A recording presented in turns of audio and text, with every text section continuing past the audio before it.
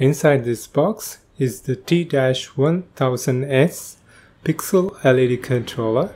In this tutorial, I'm going to unbox it, review it, and show you how to use it with Pixel LED strings. Watch until the end, where I'm going to show you how to troubleshoot if the Pixel LED controller doesn't work.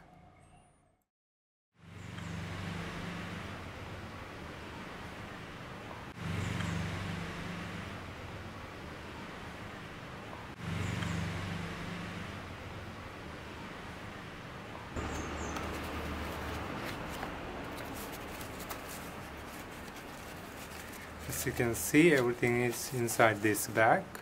I'm going to pull it out. Nothing inside. Okay, let's take one by one and see what is inside. Alright, the first thing is the user manual in Chinese language. Okay. There are English instructions as well.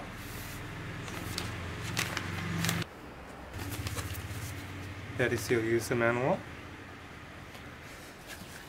Alright, let's see what else inside. Okay, this is the memory card. It is a 256 megabyte memory card. If you want, you can use a memory card that has higher capacity than that one. Alright, let's see what else inside.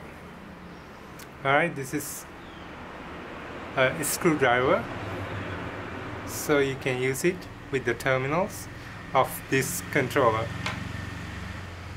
Alright, let's see what else inside. That's it.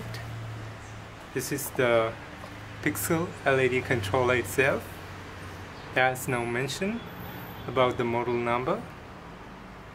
These are the push buttons for various settings. First, 5 terminals here are for connecting various type of Pixel LED strings or strips.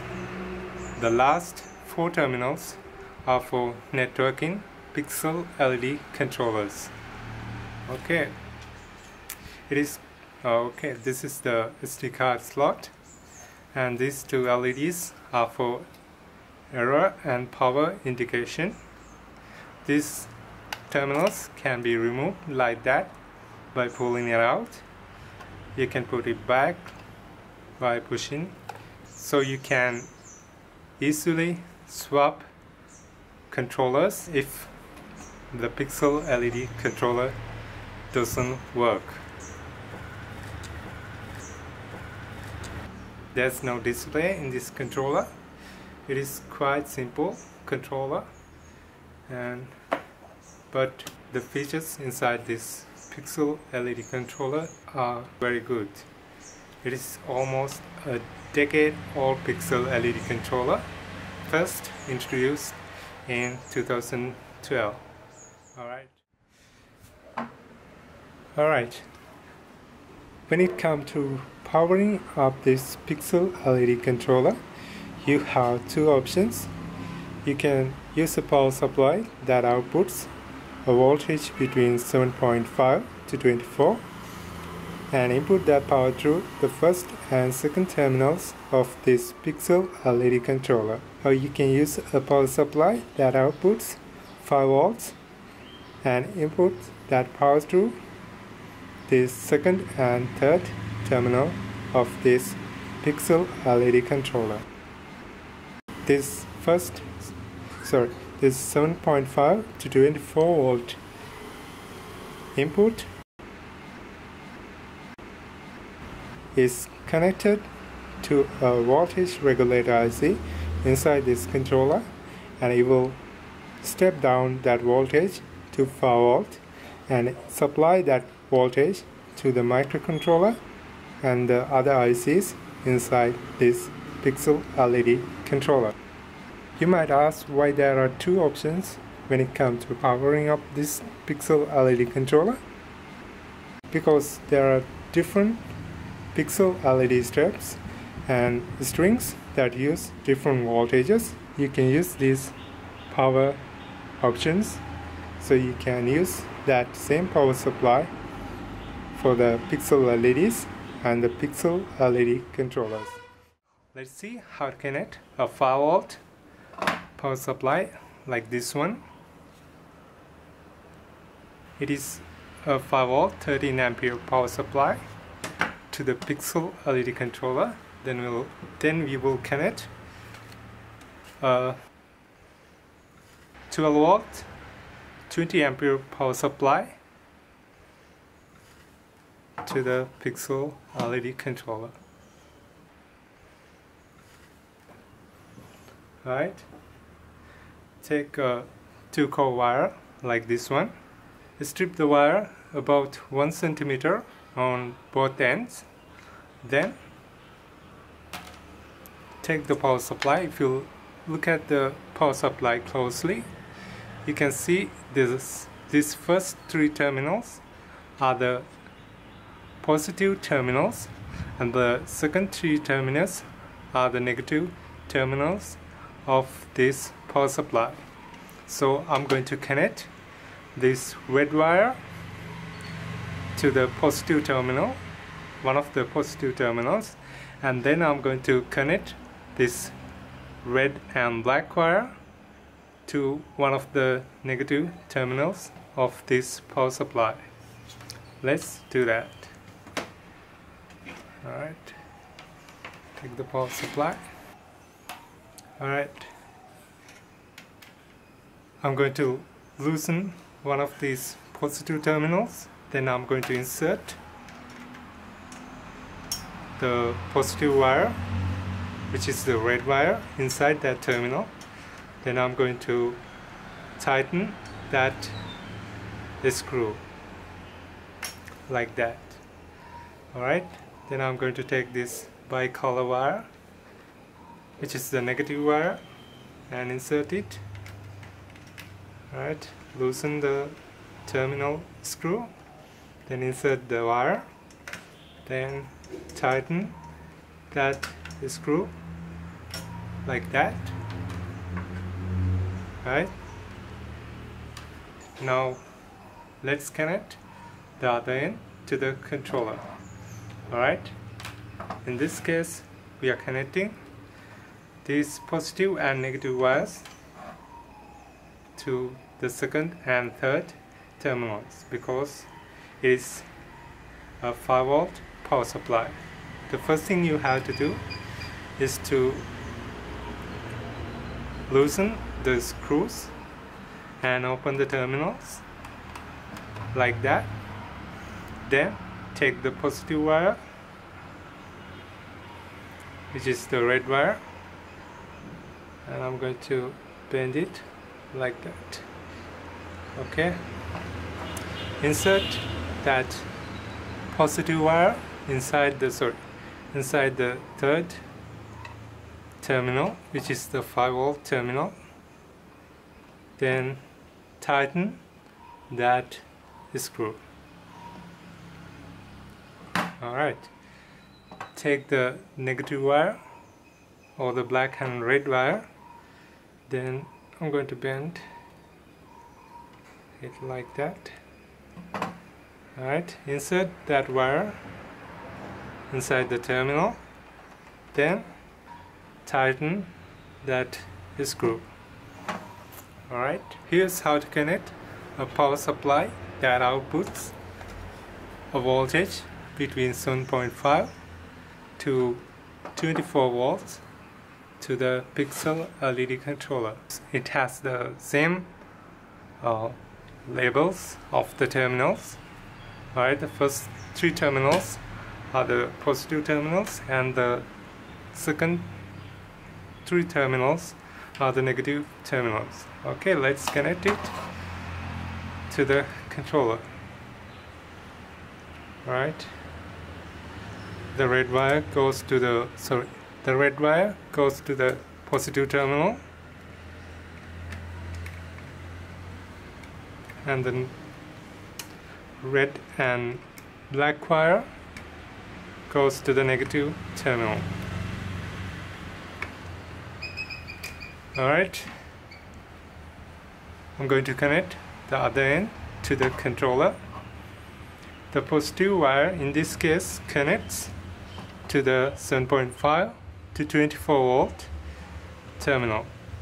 Loosen the terminal screw, then insert the wire and tighten that terminal screw. The ground wire goes to the negative wire goes to the negative terminal, goes inside the negative terminal. Put the wire inside and tighten the screw. In this setup, we are using two different power supplies. One is for the pixel LED controller or the controllers, and the other one is for the pixel LED strips or strings. Alright, let's see how to connect this pixel LED string to the power supply and the pixel LED controller. The first thing you need to do is to identify the first and the last pixel LED of this string. Alright, let's take the pixel LED in this end of the pixel LED string and take a look inside. Alright, as you can see, there is an arrow pointing towards this cable and the connector. In this case, this arrow pointing towards the end of this pixel LED string. So this is the last pixel LED of this pixel LED string. Alright, if you take a look at the pixel LED at the other end, you can see this arrow of this pixel LED is pointed towards the second pixel LED of this string. This is the first pixel LED of this pixel LED string. Alright, you can see two wires coming out of this pixel LED string. Alright, these are the power input wires. You can see the same wires in this cable as well. Alright, these are the power input wires. These are the wires we are going to use to power this pixel LED string.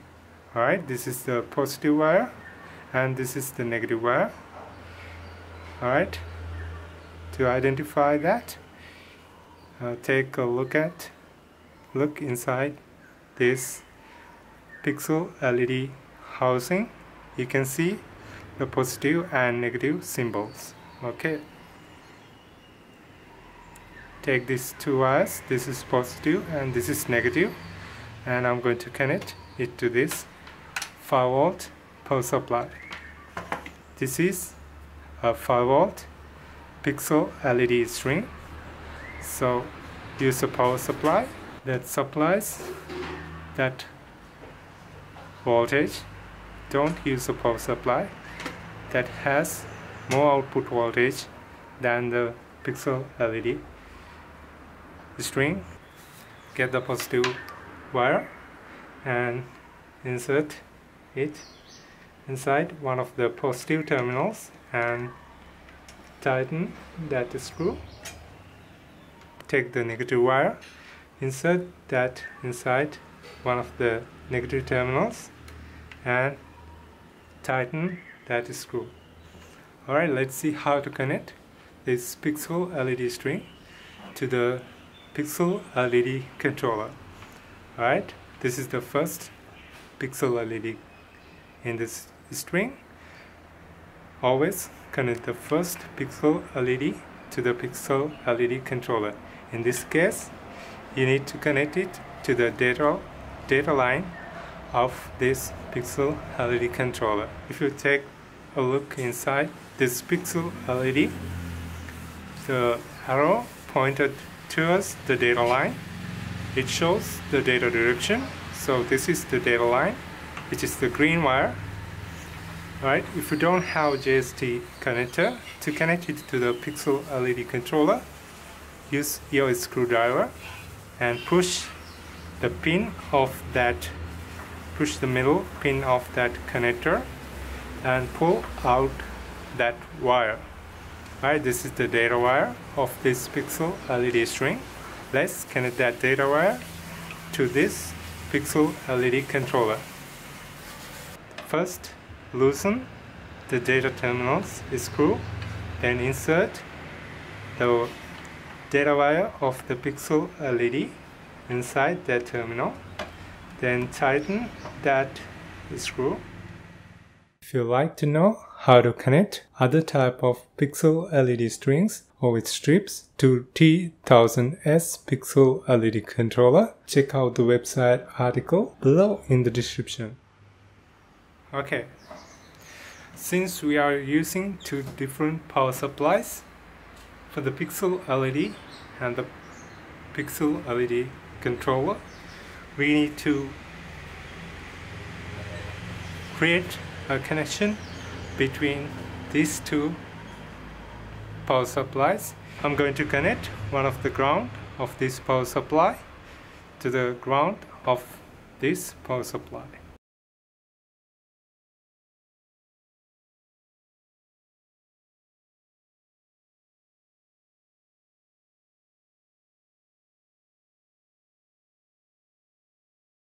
Now we are ready to go. All we have to do is to connect the AC power to these power supplies and then insert the program inside this pixel LED controller. This is the plug top. This is the other end. Let's connect this wire to these power supplies.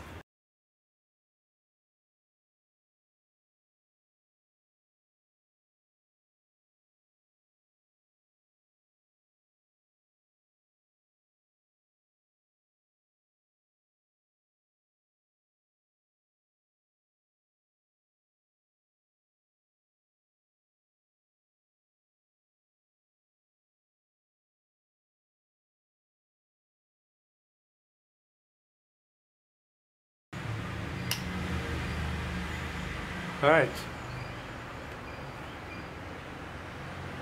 now you can see I'm using the pixel LED controller without the SD card, but still there is a pattern or an animation in the pixel LED string here. Alright, you might ask where this pattern is coming from. It's not in the pixel LED itself, it is inside the microcontroller of this pixel LED controller. These animations, there are about 4. If you press the mode button, you can go through these different animations. These are programmed to the microcontroller. Alright, these are the patterns. This allows you to check your system without the SD card. Let's see how it looks like when we insert our SD card, which has the programs. Make sure the controller is power off when inserting the SD card. Make sure the direction of the SD card is correct. Insert the SD card to the SD card slot, then power on both the controller and the pixel LED string. Now you can see the first program. This is the second program. Alright, if you want to reduce the speed, press the speed minus button. If you want to increase the speed, press the speed plus button. If you want to change the program, press the mode button. If you want to save the settings, press the set button.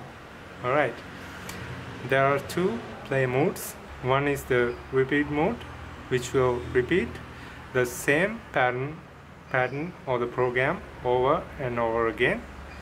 The other will go through the programs in your SD card one after another. Alright, to change between these two modes, press both speed plus and speed minus button together. Alright, now select a pattern to be repeated like that. If you want to go back to the other mode, use the same method. Press both speed plus and speed minus buttons. Now you are in the other mode. Let's see what will happen if we took out the common ground. Alright, now there's no common ground between these two power supplies, and this what will happen if there's no common ground between two different power supplies. Alright, I'm going to connect it back again like that.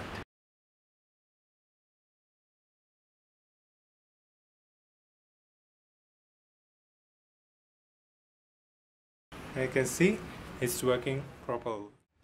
In this arrangement, I'm going to supply both the controller and the pixel LED string with the same power supply, which is a 5 volt 20 ampere power supply. Okay, I'm going to connect. Let's connect the pixel LED string first. The red one is the positive wire, the white one is the negative wire.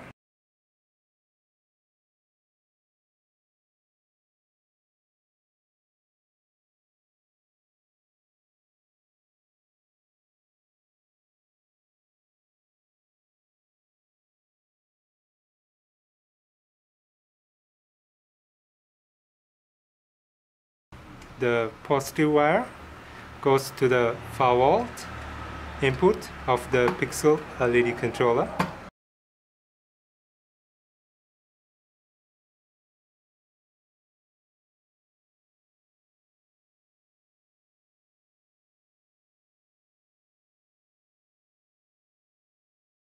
The next step is to connect the pixel LED to the controller.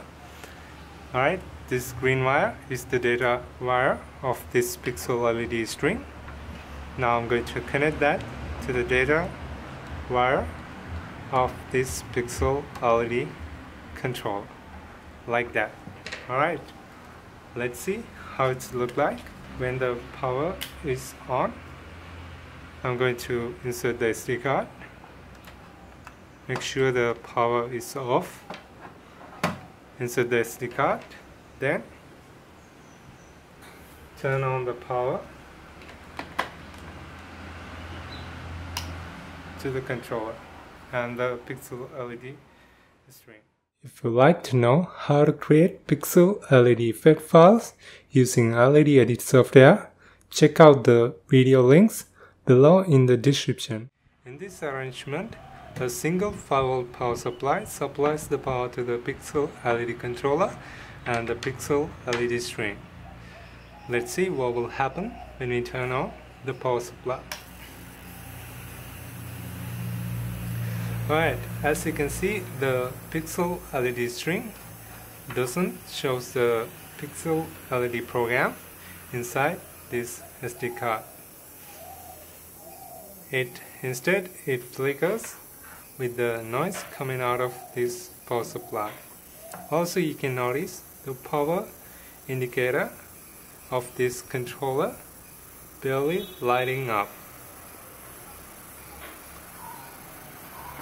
Okay, there's something wrong with this system. Let's find the cause of this problem and see how to fix it. To troubleshoot the system, I'm going to check the voltage of each segment of this system, starting from the input power. To do that, I'm going to use a digital multimeter like this one. Okay, now the first thing is to check the input voltage. The input voltage is an AC voltage, so you have to put your multimeter into the AC mode. Be careful when you're checking the input voltage because it is a high voltage. If you touch these terminals, it can be fatal, so be careful.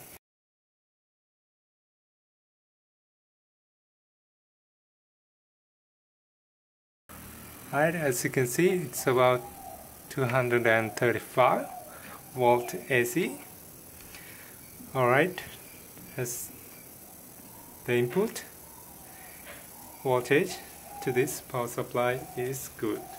So let's check the input voltage of this controller.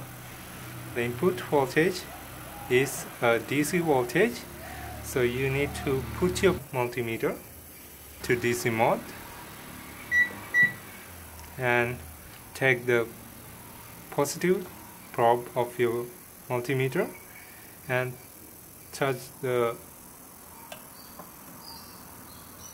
5 volt terminal screw and take the negative or the common probe of your multimeter and touch the ground terminal screw. As you can see, it's about 3.4 volt DC. It should be about 5 volts, but in this case we have low voltage from this power supply. For a large electrical load, the output voltage of the power supply can be reduced to a certain amount, but for a small load like this one here, it shouldn't be that low.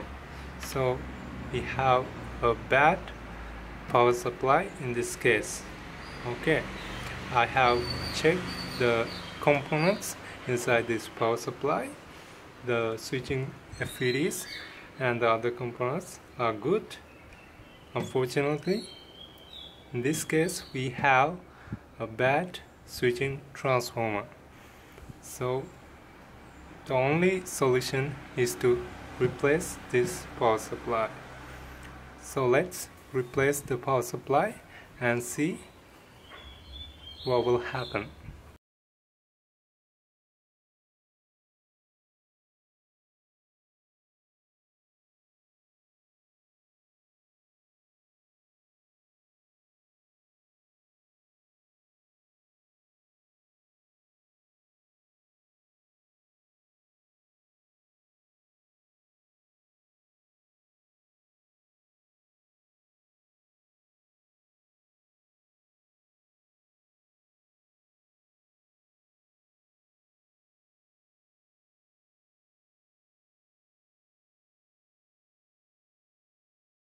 Okay, now we have replaced the power supply.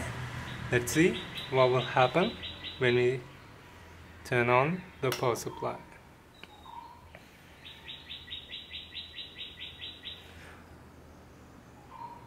Alright, now you can see the Pixel LED program. As in the previous example, in this case, we use the same arrangement. A single 5 volt power supply supplies the power to the Pixel LED controller and the Pixel LED string. Let's see what will happen when we turn on the power. Alright, now as you can see,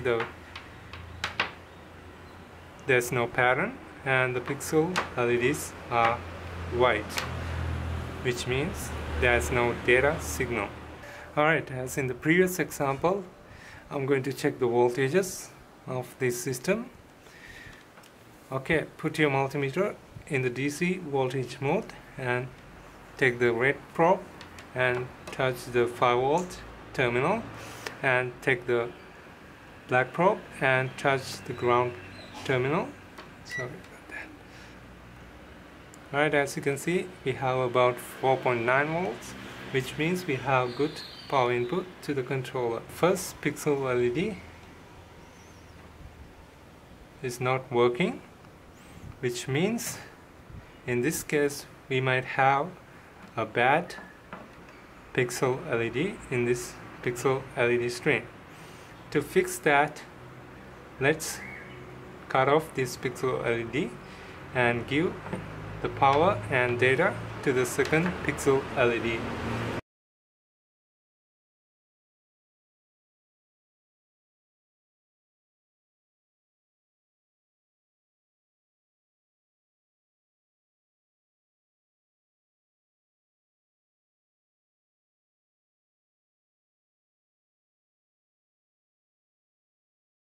Okay, let's connect this to the power supply.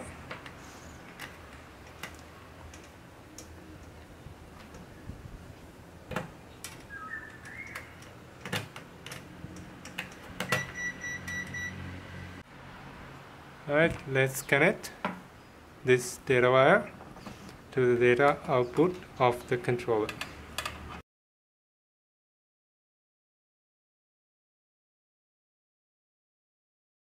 Let's turn on the power and see what will happen. Alright, now you can see the pixel LED string is working. Let's see how the pixel LED controller will react to different SD cards. In this case, we have 4 SD cards.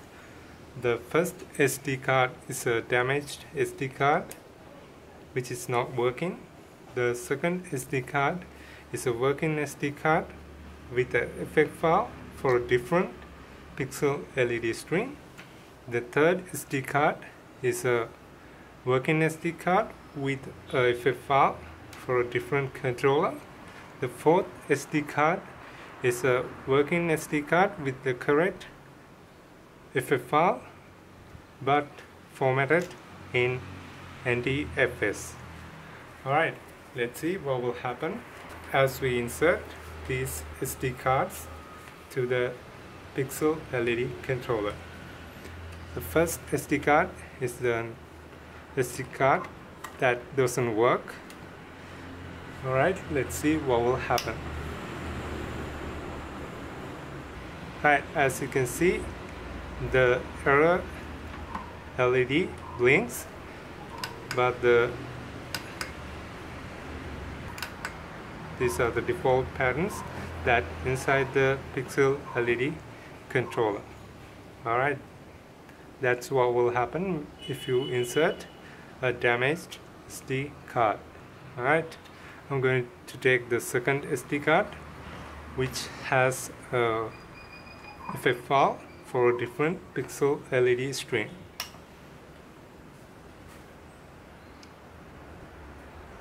As you can see, the pixel LED pattern is plain on this pixel LED string, but the effect file is for a different pixel LED string. You might ask why it's working, because these both pixel LED chips are using the same communication protocol, so that's why it works. Alright, let's go to the third SD card.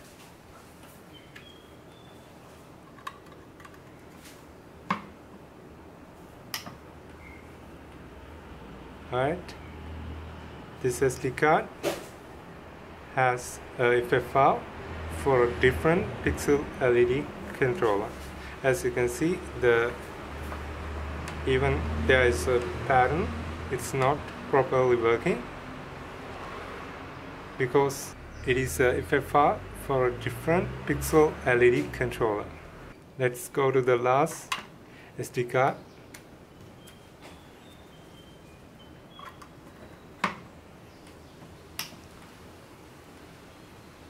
Alright, as you can see, the last SD card is a SD card with the correct FF file, but it is formatted in NTFS instead of FAT32.